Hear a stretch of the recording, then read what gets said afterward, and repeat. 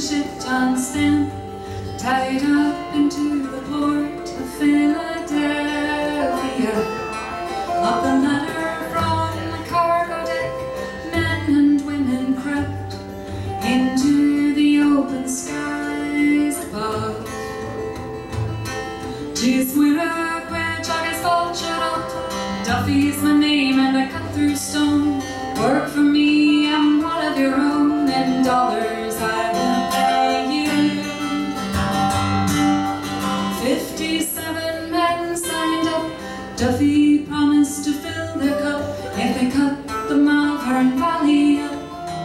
Mile 59 had to be on time for a railway line. From Boylan and the Bunties, they sail right into hell. They suffer like a leaving Christ on Duffy's cut. They swept their blood into his machine road.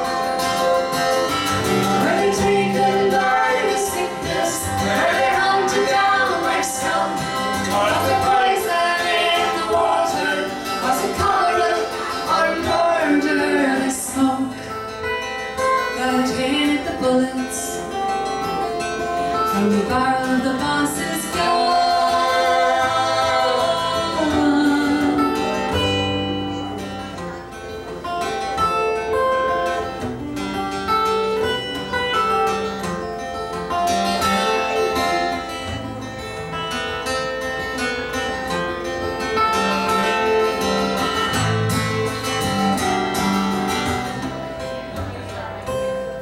Blacksmith and the Holy Sisters, good people through and through, whispered prayers into the victims' ears. It's all they could do.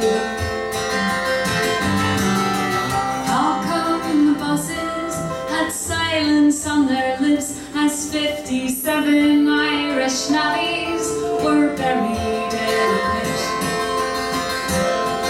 No stone to mark their resting place, and no one to mourn their passing.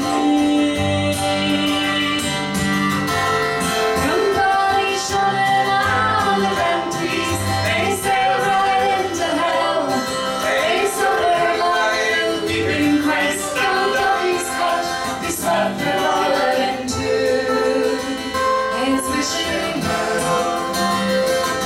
Or am I taken by the sickness when they hunted down my scum? Was the poison in the water?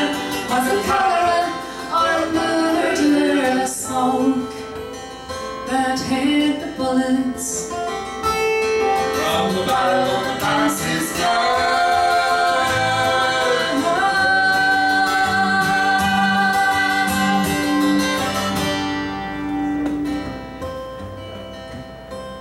In the summer of 1832, the sailing ship John Stamp tied